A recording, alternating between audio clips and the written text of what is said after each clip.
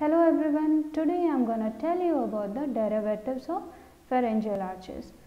Pharyngeal arches are formed in the initial stage of embryonic development. There are 6 pharyngeal arches, out of which 5th disappear soon after the formation.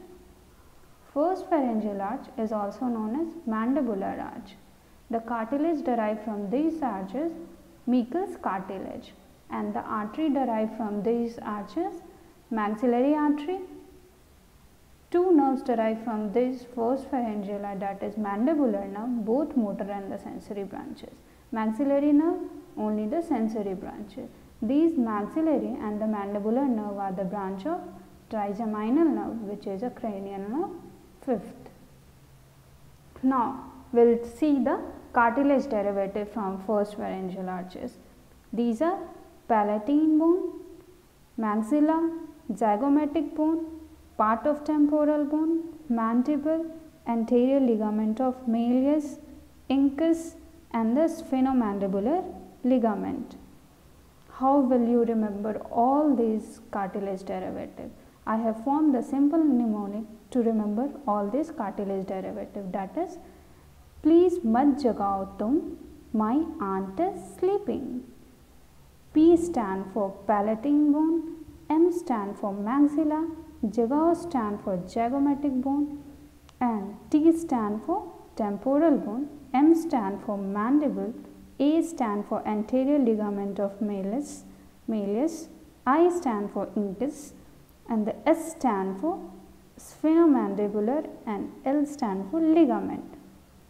We have 8 muscles which are derived from first pharyngeal arch. These are 4 muscles. We can remember it as muscle of mastication, that is masseter, temporalis, medial pterygoid, and the lateral pterygoid. 4 muscles can be remembered as MAT.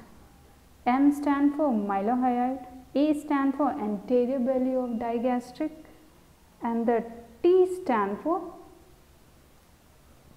tensor tympani and the tensor palatine. 2T for tensor tympani and the tensor palatine. So, I have written 2T and we can remember it as MAT. So, in summarizing all, we can remember it as 1, 1, 8, 8. First pharyngeal arch, we have 8 cartilage derivatives.